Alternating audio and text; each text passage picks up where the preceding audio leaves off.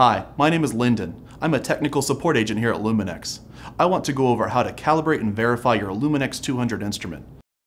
This process should be done as part of your monthly maintenance for your instrument. Other times you may need to run a calibration and verification is for troubleshooting purposes. So to make sure your instrument is classifying and reading results correctly, grab your Luminex 200 CalVer kit and let's get started. Click on the Maintenance tab in the software. Then click the Auto Maintenance tab. Select the Calibration Verification Radio button. In the Calibration Kit and Performance Verification Kit drop-down boxes, select the kit lot numbers being used. The kit lot numbers can be found on the kit boxes. Make sure these numbers match or your calibration will be off. If the kit isn't already imported, there is a CD that comes inside the kit box with all of the information for your kit. Insert the CD and click the Import Kit button. Select the kit you want to import on the CD and click Open. After the kit is imported, select that kit from the appropriate drop-down box. Click Eject. Replace the 96 well plate with the Auto Maintenance plate on the plate holder.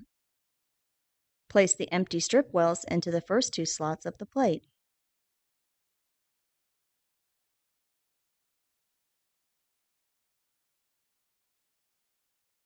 Add the performance verification and calibration reagents to the plate according to the diagram on screen.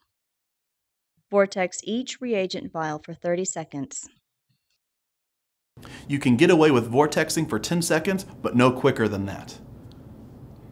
Invert the vial and place 5 drops into the designated wells.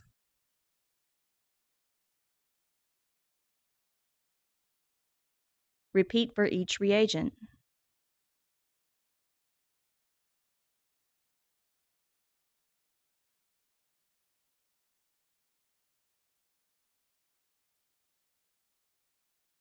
Fill the DiH2O D7 well 3/4 full with deionized water.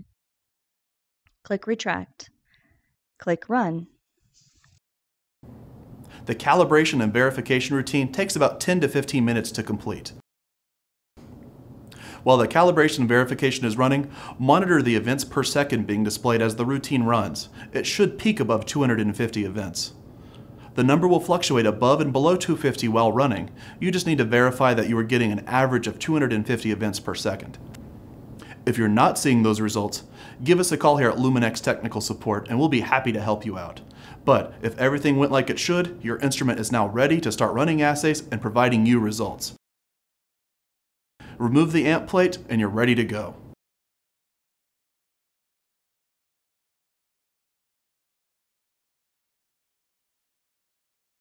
So, that is the calibration and verification process for the Luminex 200.